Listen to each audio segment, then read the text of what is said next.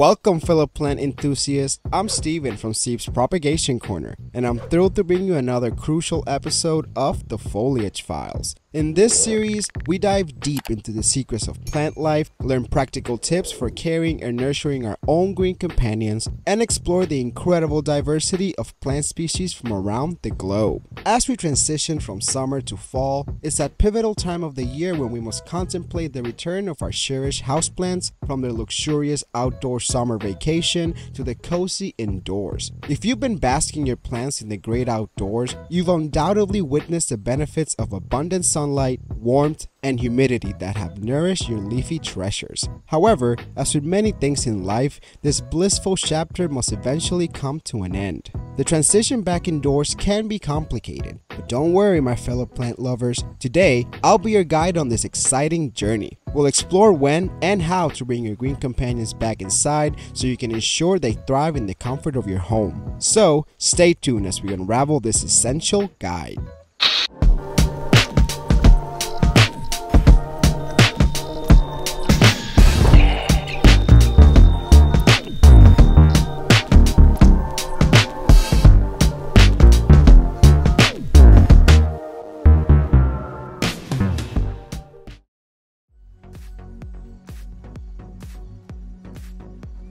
As we step into the first weeks of September, well before the chill of nights dips below 50 degrees Fahrenheit, it's prudent to start considering the relocation of your precious plants back indoors. Most indoor plants can't withstand temperatures below 45 degrees Fahrenheit, and we certainly don't want to test their resilience. Why the early start, you ask? The reason is simple: transitioning. When bringing our sun-loving plants back from their outdoor summer vacation, it's crucial to ease them into their indoor habitat rather than subjecting them to a sudden environmental shift. This transition takes time, and starting while the outdoor temperatures are still relatively warm affords us that luxury. It also provides us the opportunity to tend to essential outdoor tasks like repotting and cleaning without making a mess indoors. A helpful guideline to remember is to initiate this process at least 2 weeks before the average last frost date. This thoughtful planning ensures a smooth and comfortable return for your beloved houseplants as they prepare to hunker down for the winter season. When it comes to transitioning our plants back indoors, it's essential to exercise caution and follow a set of crucial steps. Without these precautions, your plants may endure shock, evident through excessive leaf loss, potential dieback, or wilting following abrupt changes in their environment. Since our indoor living conditions often differ significantly from the great outdoors, a gradual reintroduction of your plants into their indoor setting is the wisest approach. Let's delve into the essential steps we recommend, along with some additional tips and tricks to ensure a seamless process and maintain the happiness of your beloved plants. Before taking any action, it's essential to ensure your indoor space is prepared. Changes may have occurred since your plants were last indoors. Perhaps you didn't move all of them outside, maybe you've added some new additions, we won't judge. Or maybe there's an opportunity to optimize your space. Take stock of your plant stands, saucers, pots, shelves, hooks, grow lights, and any other equipment to ensure you have everything you need. While not mandatory, it's highly recommended to clean both the inside and outside of your windows to maximize the incoming light levels. Completing this task before bringing your plants inside will save you the hassle of navigating around them during your cleaning efforts. Before bringing your plants inside, it's important to take steps to prevent any unwanted pests from hitching a ride. Even if you don't suspect any pests, it's a smart move to inspect and treat your plants to ensure a pest-free indoor environment. Unwanted visitors could include spider mites, mealybugs, scale insects, snails, slugs, millipedes, spiders, or earwigs. We recommend following these steps to ensure a smooth process. The process begins with a thorough inspection.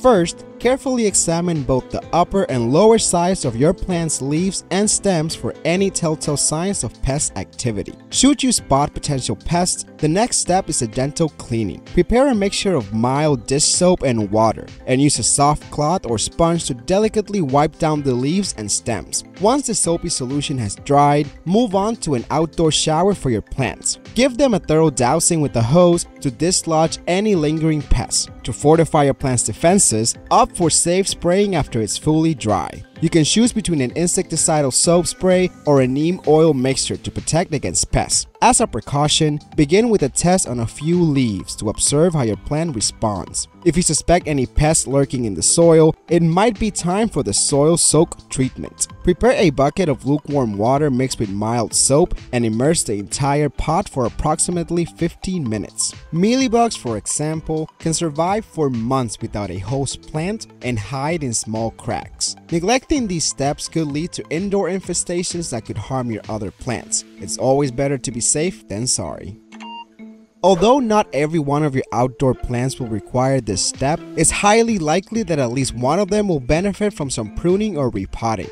This need arises naturally, given the favorable conditions they've experienced during the warmer outdoor months. For plants that have become leggy or stretched out during the summer, it's advisable to trim back the extended growth. You should also trim the roots in proportion to the top growth. This helps the plant thrive in its current container, although if the root growth is excessive, you may need to consider potting it into a larger container. Some popular candidates for pruning include pothos, philodendron, tradescantia, polka dot plants, nerve plants, citrus, and more. Remember not to prune more than 1/3 of a plant at a time and remove any spent leaves. If any of your plants have experienced significant growth, with roots protruding from the drainage holes or showing signs of stunted growth, it could be beneficial to repot. Although the ideal time for repotting is generally spring or early to mid-summer, now is just as suitable if your plant has grown substantially.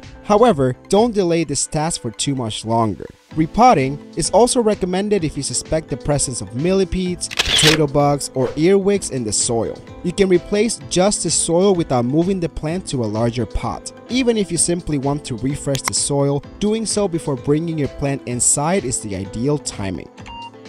Failing to ease your plants into their new indoor environment over a few weeks can lead to a severe shock from the abrupt transition. Some leaf drop is to be expected when there's a significant change in their surroundings, but excessive drooping, particularly for more delicate species, should raise concerns. The most substantial change they'll face is the lighting. Above all else, this shift can be quite dramatic, especially since indoor plants will typically rely on light from just one window. To initiate the transition, start by bringing your plants indoors overnight for the first few days, taking them inside in the evening and returning them outdoors in the morning. Over the span of 2 weeks, gradually increase the amount of time your plant spends indoors until it's in the desired winter location. As you reduce the light exposure, new leaves should begin to develop as your plant adapts. Remember to provide the appropriate light levels based on your plant's specific requirements. Regarding watering, indoor plants generally need less water than when they're outside. With slowed growth, lower light levels, cooler temperatures, and occasional periods of dormancy, less water is necessary. During the winter, when in doubt, err on the side of caution and refrain from overwatering. Be vigilant, especially with species that thrive when their soil fully dries out, such as snake plants, CC plants, and succulents. Finally, indoor air tends to be drier due to the lower humidity and decreased air circulation caused by heating systems. Many houseplants require higher humidity levels to prevent leaf tips from turning yellow or brown or curling. To address this issue, group plants with similar humidity needs together to create a microclimate that benefits them all. If necessary, invest in a humidifier for the room to elevate humidity levels and benefit all the plants in that space. If you have a plant that is too large for indoors but you still want to keep it, consider taking cuttings and nurturing them indoors over the winter. Make sure the species is conducive to propagation through cuttings and follow the proper procedures. For plants that boast bulbs, tubers, or corms, such as Caladium, Oxalis, and Alocasia, it's worth considering a different approach. You can opt to either prune these plants back substantially in their pots or completely remove them from the soil and overwinter them. However, it's crucial to consult specific care guidelines for each plant type, as improper treatment could lead to bulb or tuber damage by the end of winter. Wondering why you should take this route? Well, some plants require this treatment to ensure their long-term health and vitality. Additionally, it's a savvy space-saving strategy. You won't need to reserve your precious bright light spots for these particular plants during the winter months, allowing you to allocate them to other plants instead. Come spring, bud them up again, ideally about a month before you plan to reintroduce them outdoors, giving them a head start on the growing season.